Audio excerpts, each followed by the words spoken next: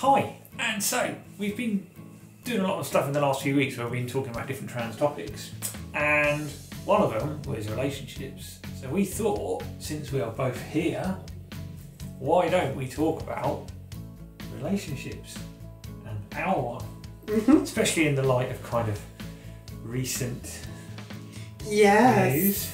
Yeah. So I guess we could talk a bit about how we got together and how you engineered that scenario. Engineered, well, I must say there was a little bit of sequencing of events to bring us together. So we kind of started following each other on Twitter, but I don't really remember who followed whom. I think you followed me, and then I thought you looked an interesting account, so I followed you back. Yeah, and then it was a little bit of like kind of mutual liking of tweets, and I remember one where you So you mutual liking of tweets. That's a thing that the kids do now. Mutual liking of tweets, and I remember one you like tweets safely. Always do it safely. I remember you lying in your bed with a couple of friends with you. They were cuddly toys. We should be clear on the fact that was it? Oh, they're cute. What are their versions? Yes. What are their names? I think that's one of the first ones. Yeah, Prof and Steve. Yeah. No. Oh, I forget when that was. But then I think the next thing was your. That was probably like October, November last year.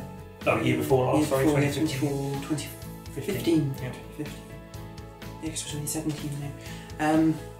Time flies. Yeah. Well, it started because I was whinging about not being able to play football. Yes. And you were replying to my tweets about that, saying how you were doing some sports stuff and setting up kind of. Well, I was doing some like volunteering with Leap Sports they were helping me set up Seahorses swim group at that point in line, so we hadn't started that yet. But then just seeing Natalie's sad tweet, couldn't play football, I just got enraged. Yeah, enraged. Just how could the FA be stopping a beautiful person from playing football? So I don't think it's measured on looks. No, just as well. That's just rubbish. But yes, so I have contacts, and maybe they have contacts in England, and we can do something about it. But we're also at this point in time planning this Diverse Identities in Sports conference. Was it me who approached you or Hugh who approached you about it? I think it was you who put me in touch with Hugh. I think you said, we're having this conference, maybe you should be involved or something. I think he emailed me, copied you in or something. Yeah, I do remember that now. I like to imagine that the whole conference was engineered so that you could invite me up here to Glasgow. Yeah, I mean, I certainly was a role within the conference, but as to engineering it, I think the plan was already in motion. I just helped it along a bit. I certainly had a little bit of say in who would be good to invite, among many others, of course. It was a full committee thing. When was your dating video? I could look it up on YouTube, couldn't I? But I think it was like October, November, probably, something like that. That was also something that. Oh yeah, because you responded to that tweet and oh, you should come up here, we'll find you somebody. Yeah, and obviously I was hoping that somebody could have been. Nefarious. Could be me. But no, in terms of like coming for the conference and offering up my spare room, which we're sitting in, it was above board. Yeah, it was like, I can stay in the spare room. I'm not gonna make her feel uncomfortable. She's a welcome guest and will be a welcome guest. But if things should have gone in a different direction, then well, yeah. And they did.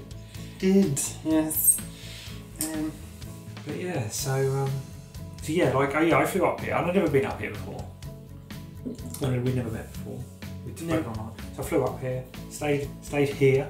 We went out a couple of times, and then like kind of the night before I went home.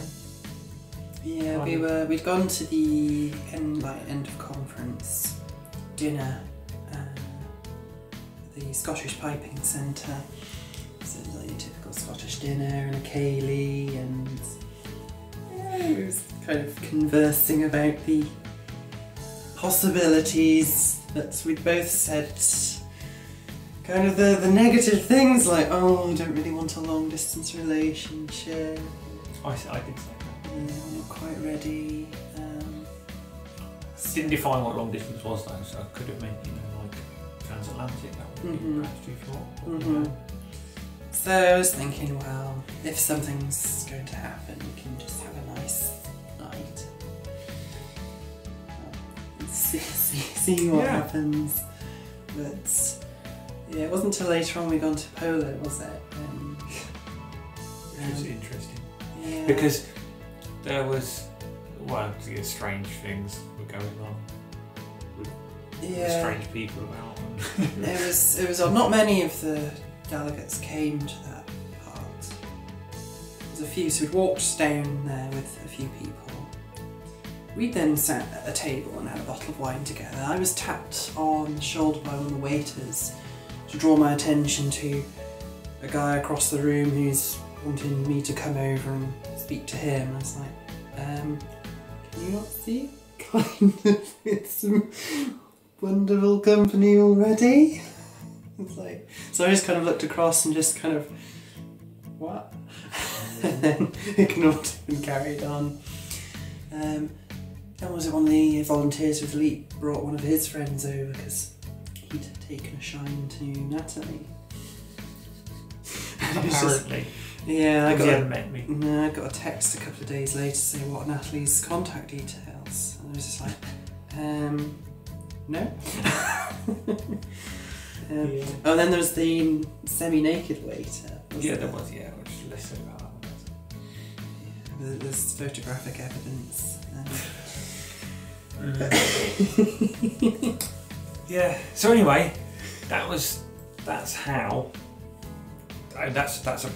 the standard playbook for how you get two trans women together. Is you just have a conference, you invite them to another part of the country, you go out with them and you have to drink alcohol.